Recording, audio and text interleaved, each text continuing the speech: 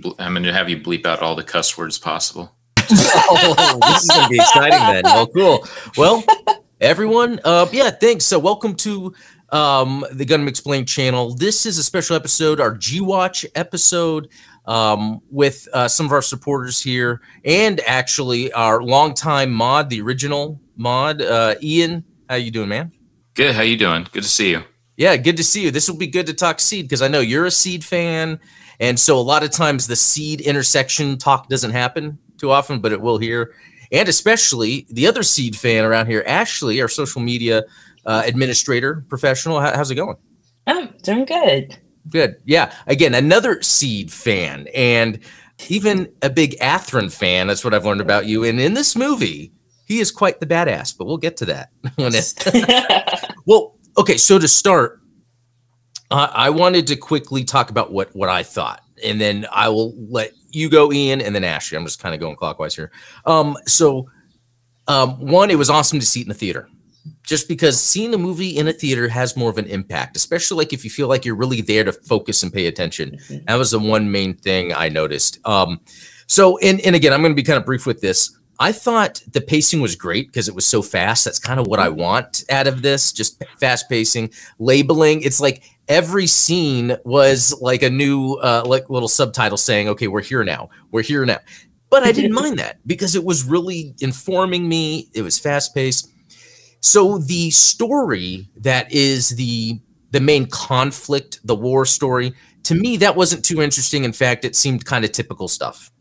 But within that, what I think was the true story was actually the love story with Kira and Lacus. Like just seeing how the decisions they were making based on the love for each other, or how other people would want to project their love onto Kira Lacus, in what Kira and Lacus was wanting to do in return was about the love of each other, which affected the story the whole way. And to be honest, I thought that was a nice, that kind of makes it where at the end it works out to where it's kind of a positive in a way. And I feel like that's good to get every once in a while, because even with all the death and destruction in this, and it has a lot, there's a lot of positive stuff, a lot of like happy ending stuff. And then finally, I will say that, of course, we're going to get deeper into all these elements, but the other thing I liked about it a whole lot was what I wanted it for mainly was to see what 2024 anime mech combat can look like. And I think this movie delivered on that in terms of, even if it's just looking like mechs are fighting each other or making them look like they're martial artists, which is kind of what Seed is known for, doing the more exaggerated animations. And this really went in on that to look excellent. So that was me. Ian, your thoughts? So I think that this movie did a pretty good job of continuing where Destiny kind of left off, in terms of you just kind of see a little bit of the repercussions of the Destiny plan and all of that. I should say I saw the movie in Japanese. So good point. So I was reading subtitles. I feel like in some ways when you're in a theater and you're having to read subtitles, that can kind of take away from the movie. And that fast pacedness, I think, kind of hinders while I like the fast pace because you're getting from point A to point B really quickly, and you're kind of just, they have 2 hours to tell a story, right? Like it's not a 50 episode anime where they can expound upon like all of these different plot lines that are happening in that movie. So I feel like watching it in the theater in Japanese with the subtitles and then just the fast pacedness kind of detracts just a little bit from it. But at the same time, like, I had a great time with it. I felt like there was a lot of cool callbacks to things. They did a lot of flashbacks. So in a way, it kind of they're kind of like making it so that way it's easier to get into the movie rather than you're sitting there and wondering, what's the Destiny plan? Yep. What's the this? What's the that? You know, so I think they did a great job kind of like reminding you of what the Destiny plan was supposed to be, what these characters have been up to for the last 2 years, because I believe it's a 2-year time skip after the end of Destiny. And then as far as the love story aspect goes, I think that was definitely, you know, very it was very much in your face. You knew exactly that that's what it was about. I feel like the trailers kind of like did enough misleading where it kind of, you don't know how it's going to happen, and then it just kind of happens. You're like, oh, okay, we're getting into that already. Okay, Yeah. Right. got you. The combat was fantastic. I love the animation. The animation was great, especially in the mobile suits. The characters' lips. I know Adam's has the thing with the noses. I guess the lips were like really standing out to me quite a bit in the movie. It was a little jarring at first to see that. Kind of look like they got Botox, and so that was a little bit weird to get used to at first. But other than that, as far as the combat goes, as far as the animation, like, it was fantastic. I thought there was a lot of cool moments in that movie. Yeah, I agree with a lot of that. Yeah, Ashley, let's see your take. So I actually went to both viewings, the sub on the 7th and the dub on the 8th. Just because like I just wanted to, because when I watched it at first, I enjoyed it that much. I'm like, well, I want to go again just for the last 2 Raw, because we only got 2 showings. Yeah. And I want to say, like, crowd wise, on the first day I went, because I'm from a smaller state and a smaller area, I didn't think anybody was coming. But like on day 1, there was about like maybe 6 or 7 people that showed up, which was quite impressive. I was like, oh, wow, there's actual people. And I would say, like, when watching the sub, it was a lot more quiet a little bit because, again, since this is in Japanese language and it's subtitles, I feel like people were more paying attention to the words and and it really just depends, right? But then on the second day, the dub, it was a lot more people. We had up to 15 people in the theater. That's cool. Or even more than that. I think it was 17. And that's the most I've ever seen because, again, like when you come from a smaller area, you just never know. And it was I could tell that the crowd for this one was a lot more like into it. A lot of people laughed at certain moments. There seemed to be cheering and stuff, especially for the action moments. And some of the action moments as well, and the little funny moments as well. And it made me really enjoy it the second viewing. Wow. Not really because of the dub, but just more like people were really into it. Yeah, I think the crowd is what really made me enjoy it even more. Oh, that's cool. And even after the film, I got to talk. It was like a good chunk of us were just huddling together, and we were just talking about the film. And a lot of us is like, okay, when is Gundam SEED Justice coming out? Like, because we want more of a Afrocentric. Oh, okay. Yeah, but a lot of people were very, very happy with certain aspects, like and everything. So it was very engaging, and it was really cool to meet different Gundam fans local to me. So that was really cool. But as for the film itself, like I think you guys hit it nail on the head. The movie is about love. It's about not only like, okay, you have Kira and Lacus, and there are power dynamics in the struggle, but then there's also the topic of, okay, what happens if there's an interference that splits these two up? Like, as we talk deeper about it, we'll touch that part, but you could just definitely see that the theme is not only about love, but it's like, what if someone interferes and then they try to force their beliefs on you, hence the destiny plan. Yeah. And just kind of throwing people all over the place, causing more conflict, causing more harm than good. So what I really love about it was that the film really hit on those points a little bit too, while still giving us some really amazing CGI for the battle moments, and the music was phenomenal. And I love that there was callbacks from the original SEED soundtrack, both SEED and SEED Destiny, along with integrating it into the newer stuff too, and just bringing back a lot of like the older artists like Team Revolution, Seesaw, which disbanded years ago, came back together just to perform and write the song for the closing of the film. Impressive. And of course, Nami Tamaki doing like an inserted song because she loved. It seems like everybody loves Gundam so much, so it was like a definite yes for them to hop back on. So it was just really cool. You see a corporation of old callbacks with some new.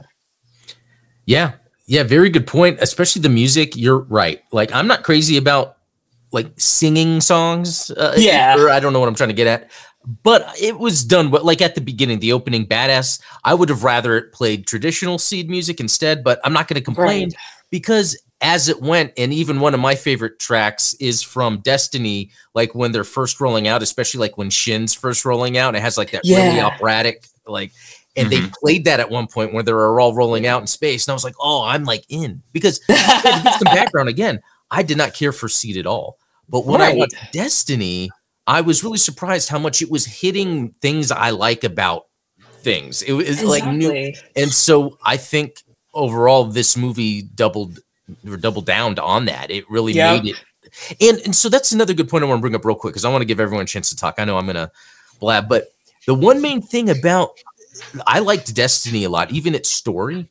And this movie did a good job of playing off what Destiny was trying to say as its message and almost saying how like, yeah, he tried to do that and they tried, but at the end of the day, is this just what humans always going to go through? Even if we think we know what we can do. And then for that to then mean that really the story is about love makes sense because it's not ever going to be about solving the world's problems. You know, it comes down to wanting to find out what happens to those individuals in that world. And, you know, I think this movie pulled it off. And real quick, I want to add, as for theater attendance, and I want to hear what you have to say about this, Ian. I was surprised how many people were in the theater. Even when we planned to get some snacks when we got in, but the lines were too big and we were like, we're just going to go to the theater. So that doesn't normally happen on the weekdays. And it was at the theater that not only was this theater a theater I went to the first time it opened, but I also worked there in high school. So there's a personal connection to full circle. Yeah, that's pretty cool. But yeah, Ian, was the theater packed where you were? I mean, and you're in near LA, so I would assume a lot of people would be there. I had, let's see here. I took 2 other people with me, and then I would say there was maybe about 15 people in the theater in total. But I think similar to what Ashley was saying about like the vibe of the theater when you're watching it, especially because you're watching it in Japanese. I think everybody is trying to read the subtitles, so they're more invested in that rather than reacting to the action itself. Although I would find myself going like, "Ooh, okay, now I know where they're going with this. All right, that makes I would kind of like say things to myself, right? Like, But I didn't hear anybody else going, oh yeah. But I think had I probably gone to the dub version of it, it probably would have been a little bit of a different vibe. I am sure. Yeah, probably. Yeah, because and speaking of dub, and it's actually cool, Ashley, that you got to see both, because I think, like Ian was alluding to, it's probably different experiences. So something I've learned through getting into Gundam and watching more anime is that sometimes things are pronounced differently. But I was really surprised how in this they went pronouncing main things, people's names, differently. And luckily, I think, and maybe because I don't have that investment in the original Seed, it didn't really bother me too much, even though it's kind of like, come on. But the acting was good. So like maybe they pronounced something wrong, but I think the acting was good enough to where, as you're watching it, it kind of helps you quickly establish what a character is going through. So Ian, I'm kind of with you because you even voiced a concern about the mispronunciation. Yeah. And Seed would probably be your favorite Gundam, would you say? I mean, I have a few. I would say it's definitely like the one that I'm a little bit more, I'd say UC I'm getting more invested in just because of, hanging out with you guys and being surrounded by so many more UC people these days than I was. Like I used to just watch the AUs mostly because that's what I knew, right? Yeah. Like it's definitely an easy barrier, less of a barrier to entry when you're watching an AU versus like trying to figure out where to start with UC and all of that. Shameless plug, go check out Adam's channel if you want to know where to start with UC. Good point. But that being said, like I would say Seed is definitely like the one that I got more invested in, just because of the fact that like that was kind of the start of a new timeline, like a new timeline, right? Like even though it's a reflection of UC and there's a lot of elements from UC in it, it was the one that I was able to kind of say, okay, I'm old enough now, I can invest more brain power into this, try to dissect things a little bit more, and really kind of just get immersed with this. And it helps that the suits are flashy and angular, and the combat's fun and all of that stuff. So Seed's definitely up there for me. And I think just overall the way that with the dub in particular, because I grew up with the original dub. I'm going to say it like that because that's how most experienced it. So having those actors not be there for that movie kind of was disappointing to me. And I think normally I don't get so passionate. I'm going to call it passion in this case about like the dubs. I'm usually kind of like the person who can say, you know what, I don't really care if it's subbed or dubbed as long as it sounds good. Yeah, like I'm not one who's usually particular about subs or dubs. I think that in this case, for some reason, it just kind of resonated with me more that they're like Kira Yamato, for example. That's a really easy name to say. I've seen Naruto. There's a character named Yamato, and they call him Yamato. They don't call him Yamato. There's plenty of other examples of anime where they are able to pronounce the characters' names correctly. And I feel like that's a step, even though the acting probably was fantastic. And I was telling Ashley right after watching the movie, like in the Discord, that when it comes out for home release and all of that, I'll probably watch it dubbed, and then I'll have like a different take on it. Yeah. But that kind of was like my reasoning for going to see the sub over. And I think that is completely valid. I know when I'm 100%. Into a property a whole lot, especially the storytelling, the acting is part of it. When they have to change voice actor, there's that thing where it's like, that's not what I want, but it's like, and then you have to learn to accept it. And sometimes you can do that quickly. Sometimes, it takes a while. Like even for me with Cuckoo's Doan's Island, because it wasn't the same actors, I get why, but like, I was just more about like, you know what? I guess we got this. I'm happy, whatever, Sure. So, okay, I want to get more, or did you have something to say, Ashley? Oh yeah, I just wanted to kind of add into this topic too, because just like Ian, I grew up watching the Ocean Group that did the dub. And, I'm so familiar with that. Like, it gets ingrained in you. Matt Hill as Kira, Sam Vincent as Afrin, Brad Swaley, shout out to him. Who was Dielka. I mean, that was the cast we grew up with. And recently, the more I've learned more about the voice acting industry as a whole, and then interacting with voice actors, I start to learn certain things about just how unfair this industry can be sometimes, and how you have corporate versus the agency. Oh yeah, that's right. There's agencies, the corporations, and the art of it in the first place, and it all kind of and just when there's just like a clash there, and then you decide to switch everything up and you bring something new into it, it's going to be very jarring. And I think that's the whole sentiment that everyone has expressed their frustration about. It's nothing against the new actors. They're not at fault for this. It's just more of the decision that was made, and how it's just so sad. I mean, this movie, we waited 20 years for this, and you could have at least brought the original cast back. Like, I know it's disheartening. And then if you think about it, like the only like OG member that actually got their role reprised was the original voice actor for Mula Flaga, who actually a few years ago he moved from Canada to LA. And that was the only way he could somehow got his, which he's a cool character, so that's actually pretty neat. Yeah.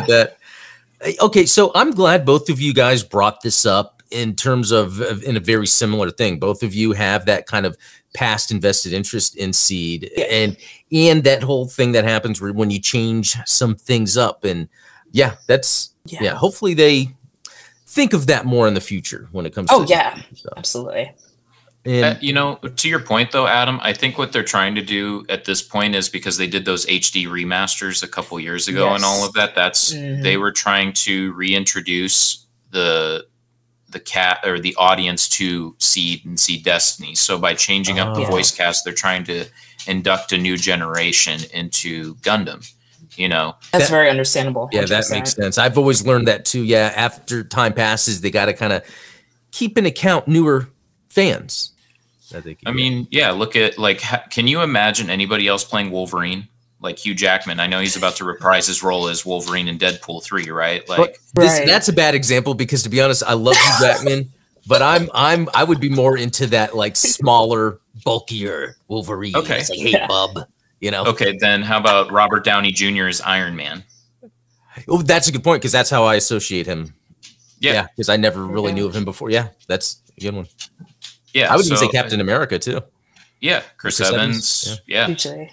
So I think that they're just trying to introduce it to a new audience to bring more people into the franchise. So while I understand it from that perspective, it does kind of, for us fans who have been around, and obviously, you know, the companies are not going to cater to us for casting purposes. Such a specific thing, exactly. So I'll get over it. It's something that you kind of learn to. I could use another dub as an example, you know, if we revisit this in a different way. But no, those are good points. Well, I want to dive more into like what happens in this movie because and not necessarily like play by play of like some of the plot because it's not that big of a deal really, and you guys correct me as we go.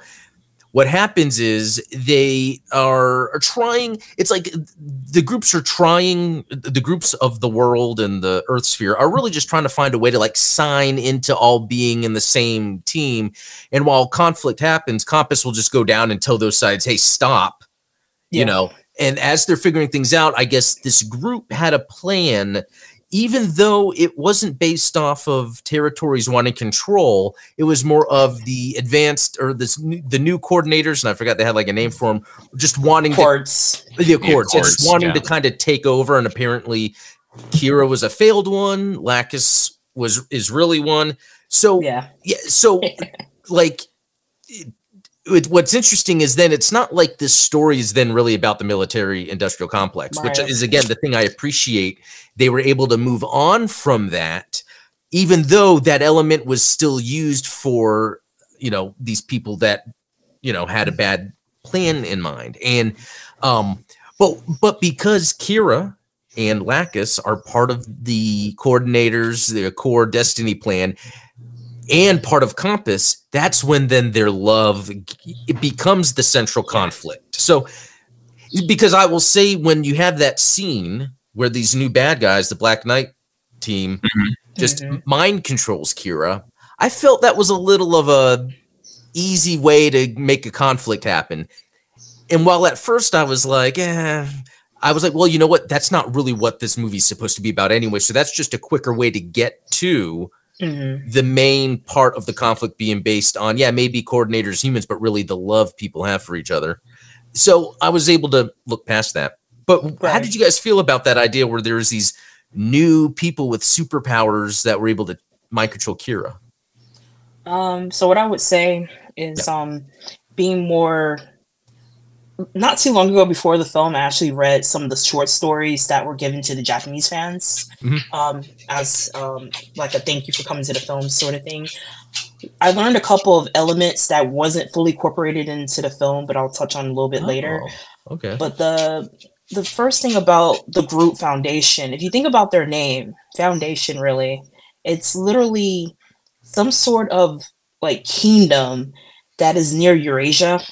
And you have this Queen Aura, and when I think of the name Foundation, it's like, okay, they're trying to build something upon it. They're like, hey, you know, if we can, you know, rope in Compass and, you know, work together with them as a way for us to get on the Eurasia side of things and, you know, kind of work as an alliance, right?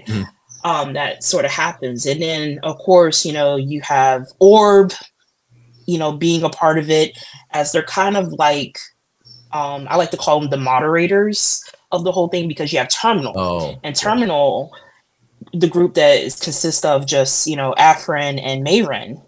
Mayrin is, oh my gosh, just her character. I love her character. She's very intelligent, you know, because she's able to hack into, you know, the operating system and get some sort of intel, while Afrin is kind of like on foot trying to get, you know, information from people on the ground. Oh, yeah.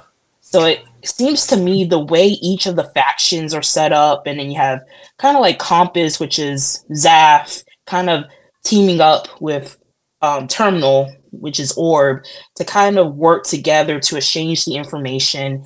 And then with these new guys coming into the picture, it's like you don't really know too much about them. You just think, okay, oh, there seems to be like this, you know, newer entity that's being introduced, and they need some assistance. So of course they're like, oh, you know, we can work something out and whatever. But then when you start to see the brainwashing element of it, because these are more of a superior, they're supposed to be a superior being of coordinators because of how they are genetically created. They have this, you know, ability to be able to mind control people depending on how strong their mentality is. So one example is Kira. Unfortunately, he was a little bit more easier to manipulate because he had more of a vulnerable state, and his mentality was very shaken. Almost like he knew he could just get through with everything. Like, it's not like he had to be on high alert. Exactly. Yeah. And I don't know if you noticed, Shin, I would say, had the strongest mentality, because in a joking way, he wasn't really thinking of anything, honestly. So they weren't really able to like. He was kind of one track to like, how can I support Kira or be like right on the battlefield with him? Exactly. And I don't know if you're getting to this, which, you know, on the other end, whenever it came to an issue of Lacus or Kira being in like immense danger, they were able to link up with each other or connect with each other. Yeah. They were so strongly connected in that moment. Yeah. Exactly. Yeah, which I think are cool little elements where, it brings the new type stuff in, and I think they do it well in this. And Ian, any thoughts on any of that, or do you have another thought? No, I'm right there with Ashley. Like, that all kind of makes sense, and I think Shin's one-track mind, for example, like it's very visible in this movie. Yeah. I feel like in a way that it was kind of there in Destiny, if you really like reflect on that, and then kind of like into this movie, his one-track mind though has shifted to Kira, support, be right there next to him, show him that I am a valuable member of Compass. And even he got the justice, didn't he? Yes. So like his suit is justice, almost like that's now where his mind is, which I want to say someone brought that up maybe in the Discord or somewhere, like the names of the suits have to deal with like the mindsets of the individuals. Yes. I would agree with that wholeheartedly. 100%. Yeah. So because I thought while Shin didn't have all the badass moments he's known for, I like what they did with his character. And it's interesting that. Oh, go ahead. I'm sorry. No, please.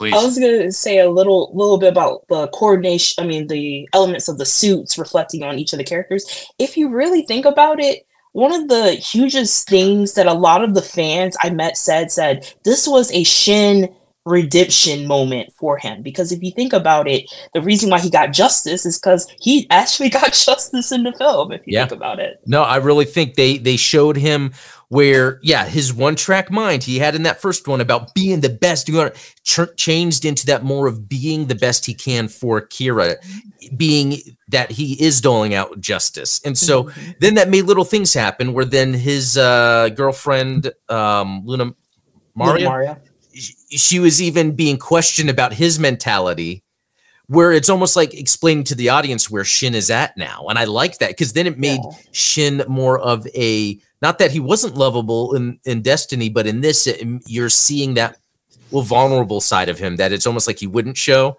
And even the girls are pointing that out, making it, well, see how dumb he is? But it's like, no, he's like totally invested in this new phase. Yeah, almost like the redemption from, and I loved how people would call him the freedom killer. What was is that? Yeah, the freedom killer. I liked how that was like a known thing for him. And I like that he also didn't seem to have a big head about it. Yeah. I liked that too. I tell you, they really did a good job with his character. Yeah, usually. Yeah. And then another cool character, Athrun, which again, Destiny's a good example of, like, they did great with Athrun in that one, where it's almost like his kind of new life in Destiny. And so you never know. And I kind of like how it's almost the same thing in this, where he's like him and Gali, are kind of, doing the thing. But, and I think I got this right. So he has this like special Zagak, which I think looks amazing because it has all the stuff, but also during the battle, he was able to like shed its armor, and then it was the new Justice underneath, which I was never expecting anything like that. And when it happened, I was like, that is such a great idea, right? Because that's just him and his, like, what he's known for, That was really cool. And if you look at the new Gunpla they just announced, we're getting you'll see something very Easter eggy that they did very purposefully. They did something very purposefully with the new Zagak. The Gunpla. Why does it look like it's made to come apart and have a justice? I'll tease you with this, Adam, because I want you to see this like for yourself, and kind of like then it'll just click for you. But there's a mirror underneath, like they did like on the stand for the new prototype. There's a mirror underneath, and you'll see something right underneath the Zagak's feet, and that will tell you everything that you need to know right there. Okay, I'm gonna have to check that out after this. Yes. We look forward to your reaction too. Okay. Yes, I want to see that reaction or hear about it. Me too. I think, Oh, go ahead. I'm sorry. sorry. I just wanted to say, like, I think they did a really good job with Athrun. They kind of flipped him a little bit in this. I think his character a little bit, because it was a lot of woe is me's for Athrun for a while, like at least in the first half. Yeah, and then he, Kira was kind of the one who brought him back to baseline and was like, "This is what you're fighting for." And this movie kind of does the role reversal, where now it's Athrun's turn to do the same thing for Kira. You are, how do you know that Lacus doesn't love you? Yeah. That was his big thing. How do you know that you have to take on the world by yourself, or the universe by yourself? How do you know that all of this is on your shoulders and your shoulders alone? Well, you guys suck. That was like basically what Kira said in the movie, Yeah.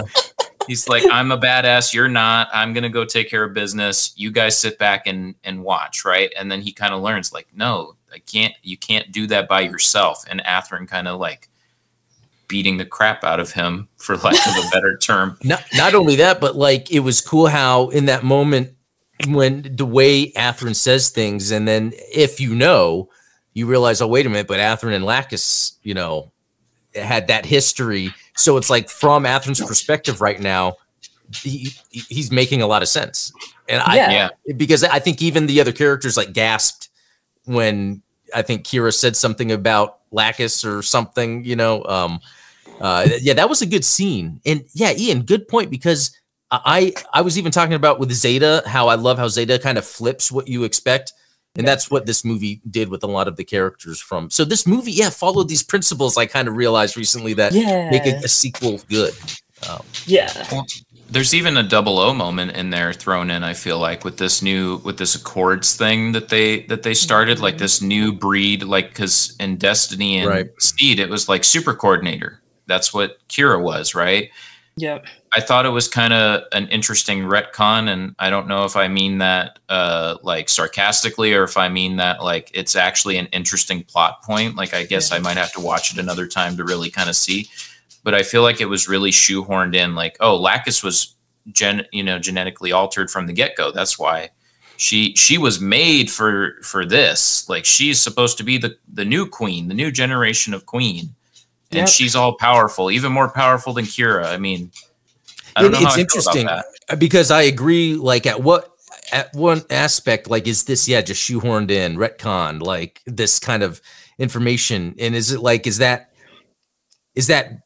not a good idea, or is actually that a good way to make everything actually tie together without really changing any core things? In fact, it almost backs up Lacus, because she was someone that was able to be a performer, a singer, get a message across, lead. Like, if you're going to have someone that was created to be some like super coordinator to an Accord, and that's the destiny, then that makes sense, I think.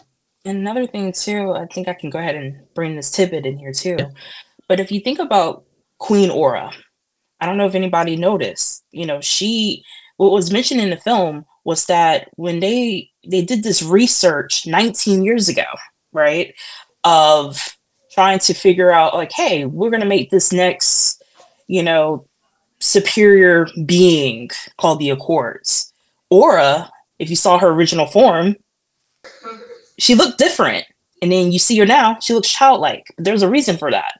So what I learned in the novel, shout out to Symbiotic Scans for doing the translations. Oh, yeah.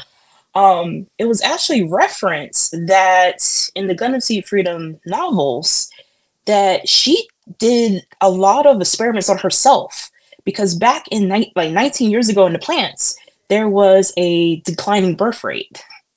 And so because of the declining birth rate, she tried to pitch this idea of like, hey, what can we do to kind of keep the population, you know, going, to keep them more youthful, to keep them, you know, kind of living a little longer. And so she was the one that not only created the Accords, because, you know, everyone called her mom, but she was also, she was able to create some sort of anti-aging. Yeah, to keep herself living longer. Like, she was like the next step of like, okay, that's a cool explanation, because it seemed like they were alluding to something because they were talking about experiments, but I didn't know the details. So that's cool that that's in that novel then. Yeah. I didn't know that either. That's a pretty awesome tidbit. Yeah. That then makes it where I was saying my complaint would be there's these kind of random new bad guys. Yeah. But it kind of gives them a good backstory that makes sense in line with the rest of the universe. Yeah, because like the more like I actually read it right after the film, that part of it. Because I remember that element, but then like when you watch the film and then I had to go back and do a second take, I'm like, oh, that made sense. They probably didn't have enough time to incorporate that element to it, because because like when the film came out in Japan, it's like, okay, if you guys got the novel, you could read it, but like we don't have access to it, and unless, you know, we have to get it translated. So just reading that element and you kind of see the idea. And then also Aura mentioned Lacus's mom, which I believe is the woman with the pink hair in that photo that she took with her.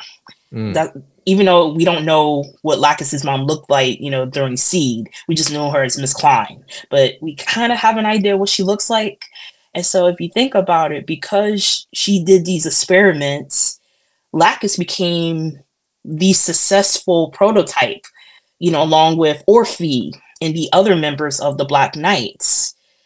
You know, and that's why there's this huge like push or force, because you can see that Orphe was very forceful. He's like, oh, you know, you're just like me. You're one and the same. We were meant to, you know, create a new world and rule together. It's the destiny. Well, the destiny. Yeah. But then in actuality, if you do see those weird little moments where, you know, she decided to dance with Orphe. She's decided to eat that whole interaction in the rose garden or the flower garden. Yeah. And you see, you see Kira, and you notice Kira is just kind of like out of it. He's like, oh, well, it seems like I guess the way Orphe was implying, like, oh, well, you don't even meet the criteria to be with Lacus. He's not at that level that he is as an Accord, and probably reverberate some sort of brainwave to make Kira feel like less superior. Yeah, and mentioning that too is just like, if you really think about it, that's why it was so easy for them to get into Kira's psyche and do sort of the distortion that he had. And then of course with Lacus being super vulnerable as well, because she was kind of in, you know, one and the same with Orphe, that's why he was able to kind of tap in and be like, hey, let me let me kind of brainwash, let me rewrite the events for you, saying like, hey, we were destined to meet, blah, blah, blah. Yeah. When in actuality, she's like, you could tell that she was able to break free and say, no, like, Kira's the one I choose, not you. And Yeah. Which was, that main conflict, which is interesting. And I'll let you go, Ian. I'm sorry. Because whenever she was faced with that and would say that, it would almost reflect off that character. And that would be the driving force, because they're like, what? You should love me. It's like these characters didn't understand what love was, and you learn what it is with Kira. Yeah, Ian? I think it's a combination of things. I definitely think the words that were being used, Kira, of course, over the course of like those couple years that we don't see, right? Like the fighting with Compass and all of that, however long Compass was established. He was putting this weight on his shoulders that he had to basically impress Lacus, like by taking care of business, putting all of this stuff on my shoulders. I'm going to make a world that Lacus will like, you know? And I think that his resiliency in those moments, and I think that's going back to what Ashley was saying about the getting brainwashed a little bit more easily, like during the Eurasia conflict, right? Like, that kind of kicked off the real plot of the movie, right? Like, I think that made him more susceptible in that sense. I think he was already feeling kind of like not as confident with his love of Lacus, even though he knows he loves Lacus, but he wasn't sure where she was standing, you know? So there was a lot of like psychological work, things at play, you know, in his mind, in addition to the environmental factors that were going on during that point. Sorry, I got into therapist mode there for a second. No, this is good. Yeah, so that's why I think this movie works well, because it really is looking at human interactions and how we would react, you know, in these scenarios. And I almost feel like it almost like helps support having just kind of a basic bad guy story. But if you're incorporating these elements of how people, you know, the main characters can be vulnerable at any time, and then how they're dealing with that. Again, is I think what made this a good story. So like in you know, that makes me think like, I think they said this was in the making for like 15, 20 years or something like that. Yeah. Do you guys know if there was always this intended story to be told, or do you think it took them a while to come up with a story? So one of the things I follow closely with is that back then the screenwriter, who's the wife of Matsuo Fukuda, who's the director, she, you know, was in the works with this back in 2006. They announced it, or like, hey, we're making this film happen, and but what prolonged it was that she had health issues. And so that's what put things in the back burner. And then once she was back in good health, I think that's what got her to finally get the rest of the story written. And then on top of that, you know, she did pass in 2016. So, and the script was finished, per Fukuda, who confirmed. So because of that, I think in the background, I think it was always intended to be written this way. And I think with Fukuda, you know, he put a huge hand in directing it, because he incorporated a lot more elements to the script that she already wrote, right?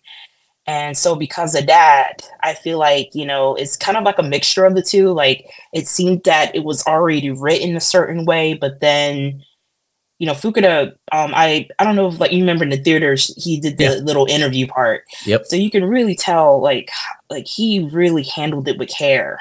And it seemed like it, yeah. And you know what? And that's a good point, because, you know, 2016 might seem like a long time ago, but even after that, like, let's say then they were starting to work on it and then COVID happened. I'm sure that delayed this release into some degree anyway. I wonder if they were going to announce something before.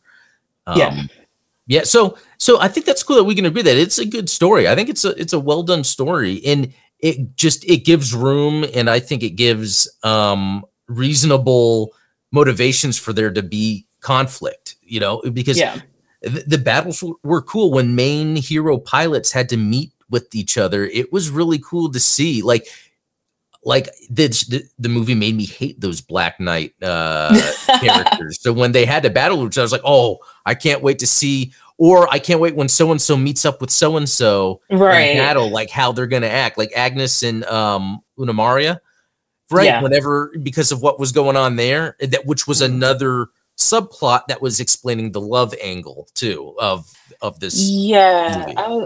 And also it's good that you brought up Agnes, because I was going to mention her a little bit. So a little detail about Agnes, just a little bit, TLDR, Agnes, joined this, around the same time in the academy as Shin and Luna Maria. She was up there in ranks, and very skilled at pilot and everything. And then she got this whole title as the Moonlight Valkyrie because, I guess it was kind of like a ZAF sort of PR thing to promote, not only she's beautiful, but she has the skills. And then you kind of see that toxic trait about her where she tries to get with certain, male characters. Like she deserves it. Like she can get it with no problem. Exactly. And like then that how wasn't happening. Yeah. Exactly. When she was trying to, to make a pass at Kira, and Kira's like, no, you don't understand what you're talking about. And then Luna, seeing the whole thing, she's like, what are you doing? Are you now in love with him? Now what? And then of course, at Agnes throwing jabs at Luna for being with Shin, she's like, what do you like about Shin? He's an idiot. But then you start to see that she stuck by him because not only, he has a lot of flaws, she accepted those flaws. And that's why she stuck by him the entire time. And that's, again, what I was saying earlier, like that those are the moments that we're describing who Shin is now compared to before. And even though they're pointing out these flaws, you're seeing this person that actually cares really much about the people around him and what he is doing and doing the right thing, even if that means he's a little fumbly or whatever. And I think that, again, excellent way they weaved all that together. Yeah. I was going to also, a little last thing to bring up too, is another dynamic you see with Agnes, because she wasn't getting her way. She wasn't getting what she wanted. She's like, well, I'm going to side with the Black Knights. Because you see that Shira was the one that you could tell that Shira was able to kind of get into her mind easy and be like, oh, you're this type of person. Let me say like, oh, the stronger is the beautiful or something, which really got to her. And you could tell, like throughout the film, she rushes over to him and she starts fighting on that side, and it's crazy how that. That was done well. Ian, anything to add? Agnes, kind of like what you were saying earlier, it made it easy to hate the Black Knights. Agnes made it easy to really kind of like hate her. It's like a Requa thing out of Zeta. A Requa, Quest, Flay Alistair. From Flay especially. Yeah. And I was watching something the other day, and somebody made a point to bring up like Flay was the way that she was because of how she was raised. And that's why she was she never knew anything outside of being a rich girl, right? Like that's how she was raised. So then she's thrown into this conflict. And so she's in survival mode, right? Like when you look at it in that aspect, she's not as hateable, right? Like, but then Agnes is doing things on purpose. She was purposely going between Shin, and if she wasn't after Shin, she was after Kira. And if she wasn't after Kira, she was after Shin. And then Luna got in the way and was like, back off. Mine. I called dibs, And I liked at the end of the movie, like how even though Agnes might have been the superior pilot in the academy, that Luna like stepped up her experience in the last war. I mean, granted, we don't know what Agnes's experience was like in the last war, like during the Destiny plan and all of that, but that direct exposure just makes her a better pilot. It also like gave her that emotional maturity and all of that. Yeah. And I think that made Luna's like character arc just in this movie like so much more likable. And then Agnes in return was just two timing's sake. I feel like, Yeah, they did a good job. Yeah, Shin and Luna Maria have kind of given them more to their characters. Power couple. And something else I think is funny that I think, was in Seed or Destiny, where they have these shots, where it's an anime girl and they have to, do the funny shots.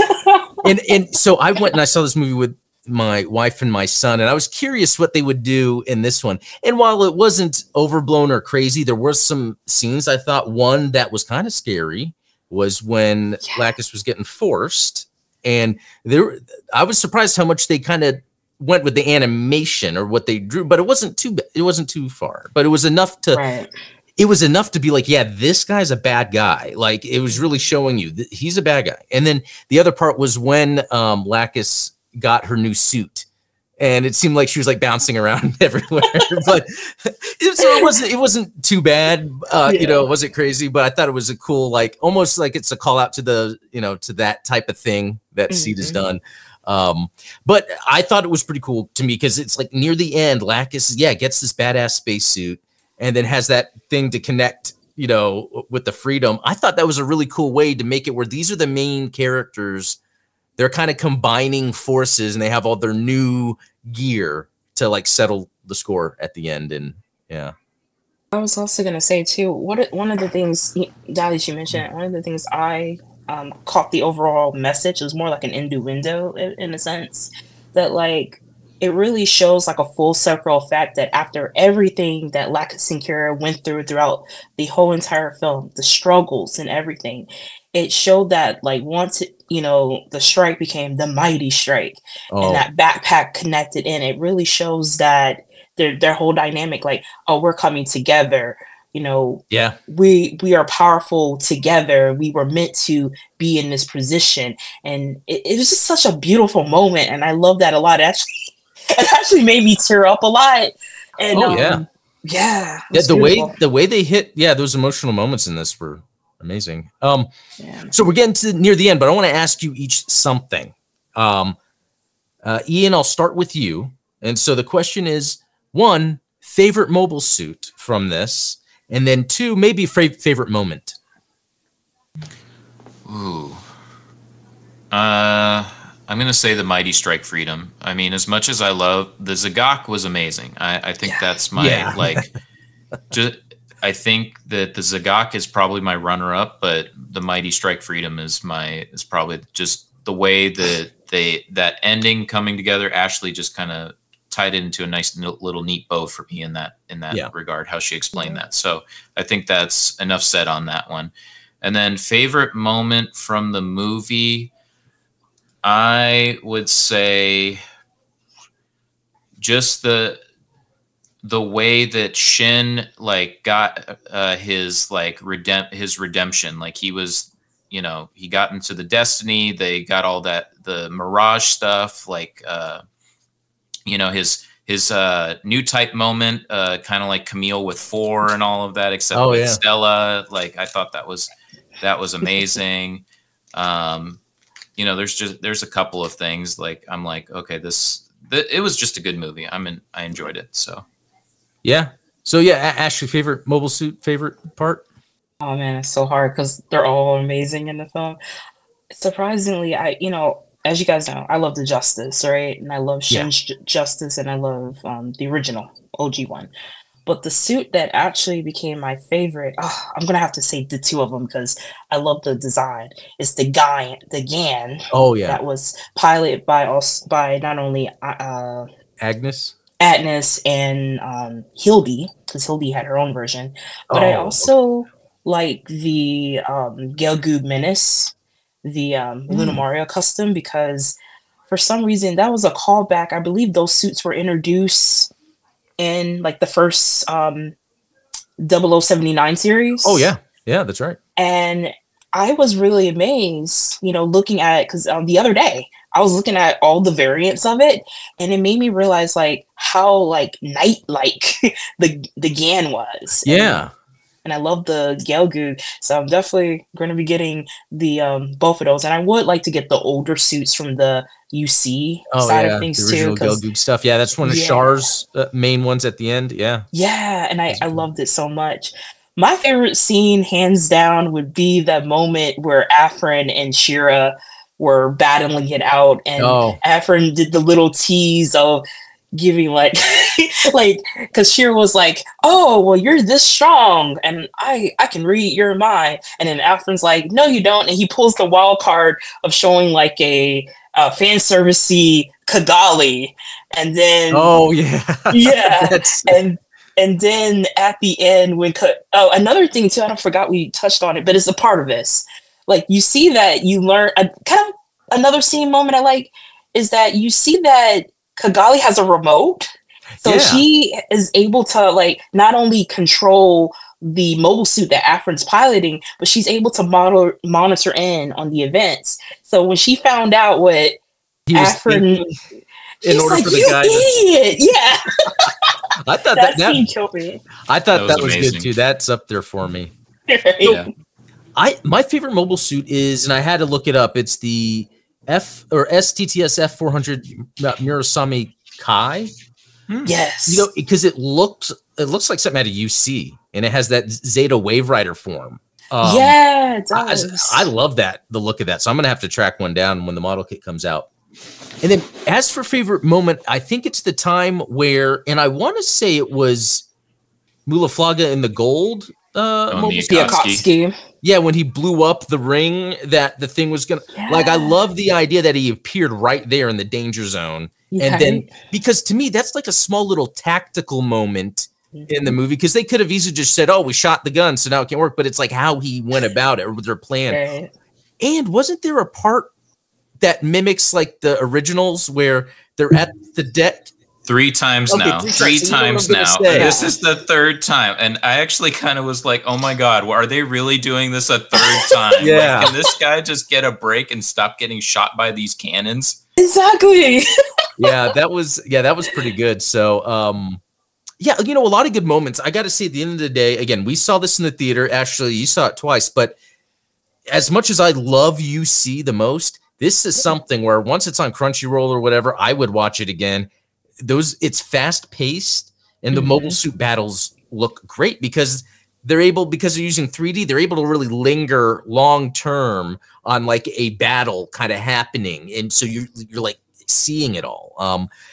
And I would even suggest, because of how it felt seeing it on the big screen, to like watch it at home in front of a TV. You know, we're so used to sometimes doing it on our laptops, on our phones, but this is a movie to watch on a TV with a sound system. I wanted to give one last note too. It's good that you say that, because I remember reading on the X platform or Twitter platform. Yeah, there was a UC fan, and I forgot which account this was, but they wrote it perfectly. They're like, "Listen, I'm not a Seed fan in any way. You know, I've always loved the UC side of things, but watching the film, it was one of the best films ever." And the way he summoned that up, it made sense, because if you think about it, this film, as of now, I believe it grossed 145 million. Yeah, I was reading something that was really good for a movie which is good news. Yeah, it's good news. So, well, yeah, we're gonna end it here. But any last words about the movie, Ian? Anything? You know, if we get more Gundam movies like down the line, because I feel like this is just a good reason to give us more Gundam related like movie content or another series or something like that. Support the series, you know, when it, especially if it comes here to the US. Like Kukuru's Doan's Island didn't get enough justice with that. I would have loved to have seen that in my theater over here. I'm still waiting for a home release over here. When, you know? Yeah, that's interesting. Yeah. And then, you know, as far as the movie goes, great movie. I loved it. I recommend it. Even if you're not a Seed fan, just, you know, watch it, and hope you enjoy it. Yeah. Well, cool. Well, yeah. Yeah. Thanks, guys, for talking about this. I think you guys are the best to talk Seed about, really. And that goes for anyone else. If you want to join our Discord, we have a link below so we can continue to talk about the movie in the Discord. But until next time, guys, thanks for joining. We'll talk later.